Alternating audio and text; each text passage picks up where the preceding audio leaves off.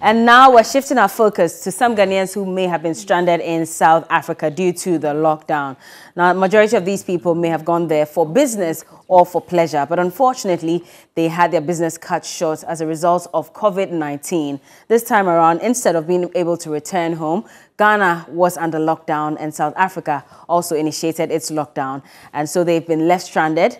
And if they don't have money to pay further for hotel and don't have family in South Africa as well, then what are they going to do? And how easy or difficult is it going to be trying to get back home on time? And so I'll be speaking to one of such people. He is Kingsley, and he currently is in South Africa. Now, he says that he went there for business and unfortunately got stuck. Good morning, Kingsley, and thank you for joining us. I hope you're well. Good morning. Yes, I'm doing well, please. Okay, so tell us a story from the beginning. When did you leave for South Africa? Okay. Thank you for giving me this opportunity to air my frustrations on your media. I left Ghana on the 8th of March. Okay. And I was supposed to return back on the 5th of April. On the 5th of April? I was supposed to return on the 5th of April. Yes. So I got here on the 9th of March. I started going out to do my business here and there. Then before I started hearing that the infection, people are getting the infection and here and there. By the time I realized, they said they are around 50. The next day, the true time, they said they are 200 and all those things. By the time I realized, hey, there were some restrictions already that you cannot even make a move to go out again. Were there restrictions in South Africa by then? Okay. Yeah, exactly. When this thing started, when they started it, they started giving some directives and all those things. So I was like, well, I don't know whether I'm going or I'm staying or whatever. And moreover, it is something that I've never experienced before in my life. So I don't know how things are going to happen like. So in fact, I called my airline to find out that I'm supposed to return on the 5th of April. So am I going to get a flight? Because, in fact, I have no clue to what is happening. So he said they were going to get back to me or no. And I didn't get any feedback from them. So on the 26th of March. Yeah. Yes. And then there was a lockdown. Hoping that maybe before my time, maybe there'll be flights to go back home.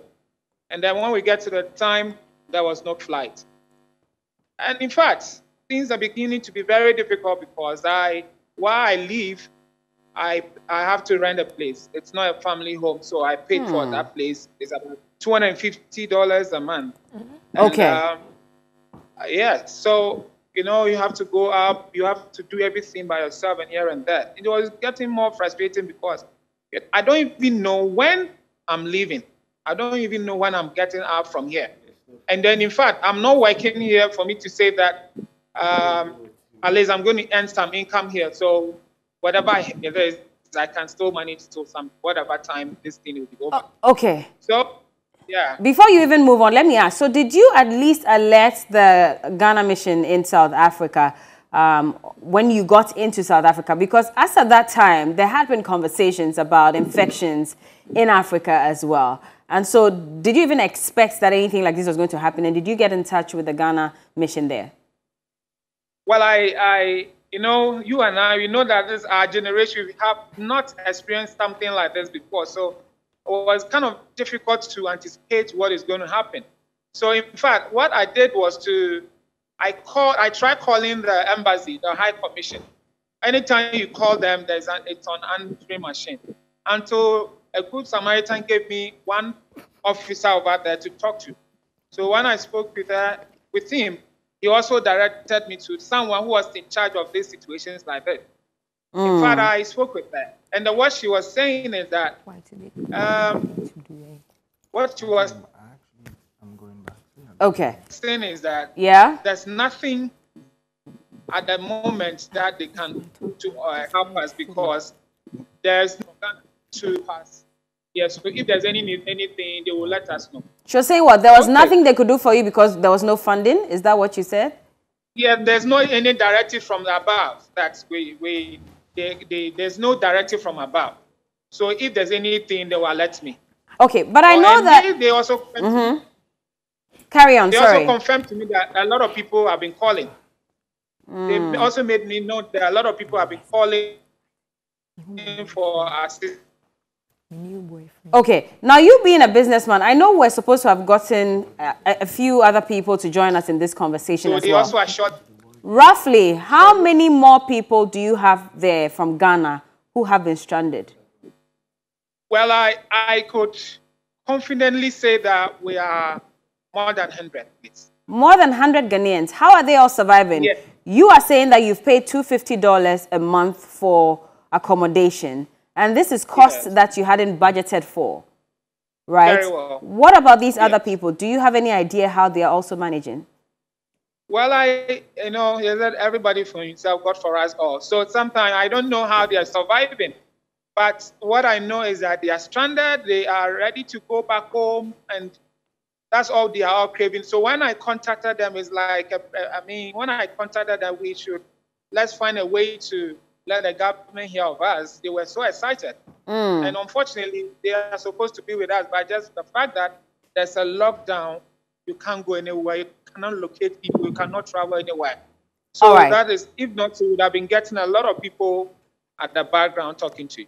Okay, are you ready to pay for your flight back? That means that you may have lost out on the ticket that could have brought you back home already because you paid for that previously. Now, remember that South Africa chartered the flights to come for some of its citizens from Ghana, and they had to pay for the ticket. If government says that we're going to do same for you, are you willing to pay for a ticket to come back home? The hard truth is that it's going to be difficult for me to say I'm going to pay for another ticket when I know very well that as I'm traveling, I'm supposed to pay in and out, and I did so. And as I'm sitting here, as I'm standing here right now, most of my money has gone into rent, feeding, and other stuff. So it's going to be difficult for me to pay for another ticket now. What I was pleading for the government to do is either he evacuate us from here or he open up the airport for us to come back so that the airlines can come and then pick us from here. But these airlines have run down. South Africa Airways has sent every worker home, basically. And so it is not operating at this point. I don't know if they are the ones you flew with. It could have been another flight. But I'm just talking about how the flights have also been affected badly by COVID-19. And so there's probably no way they can even refund the money at this point. What if they also say that we don't have money to even fly you back because we've run out of business? Well, that's going to be difficult because, in fact, I spoke with the airlines, the one I brought here, at South Africa Airways, is Rwanda Air. Okay. I have been in contact with the agents in Ghana, and they are ready to, even if it is not Rwanda Air that is coming.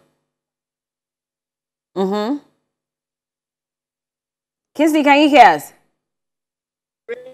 Other airline to... Sorry, come again. So you were talking about the conversation you had with the authorities at Rwanda Air, and what did they say? Very well. I had... Okay. Well, we're having a challenge. Hello, can you hear me? Yes, we can hear you now. Please go on. Sorry. So I had a conversation with the agent in Ghana, that's Rwanda Air. And they were like, if anything, they are ready to fix that into any other airlines that is coming to Ghana. So what matters most is that the airport is not working. So they cannot come there. So that is the frustrating thing now. Yeah. But you know that for every traveler that came into Ghana on the 21st and 22nd of March, they were put into mandatory quarantine. So you are going to have to deal with that if government even decides to open the ports. That's not a problem. It's not. I'm at home. But we spoke I'm at home, so I don't have a problem. Yes. All right. We spoke to someone in South Africa, and he mentioned that the authorities were giving out, some food and some money to citizens, as well as some other Ghanaian nationals who are living there as well. Have you received any? Have you heard of any Ghanaian living in South Africa that's benefiting from this, and possibly if you could also benefit? No, if there's anything like that, I'm sure the High Commission would have let me know about it, because I even spoke with them in a few minutes ago. I spoke with them. So if there's anything, there's one thing that they were trying to let me know, that they have associations. All Ghanaians here have associations. Each provinces have associations. So most of the time they have registered with them as a commission, as a mission. So in case of anything that happens to them, they come to their rescue. So I said that I don't live here. I don't stay here. I'm here to do business and go back. So whatever happens, I have to fall on my mission, High Commission here. So that was what I'm doing. So they said our case is an exceptional one. They said our case is an exceptional one. So if there's anything, they will let us know. Kingsley, do you have family in South Africa? Sorry? Do you have family in South Africa, just in case this lockdown extends, and just in case Ghana also extends, the closure of its borders? Do you have any family that you can rely on? Well, I have a sister that is not here with me. She lives around. Sometimes, in case of anything, I fall on her. But the truth is, I live somewhere, and she's also living somewhere. And because of the lockdown, we don't even meet each other.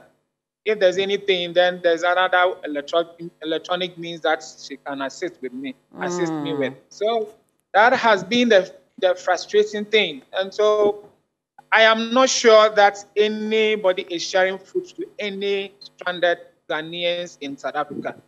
If whoever said that, well, I have not gotten the opportunity to get that offer from anyone. Okay.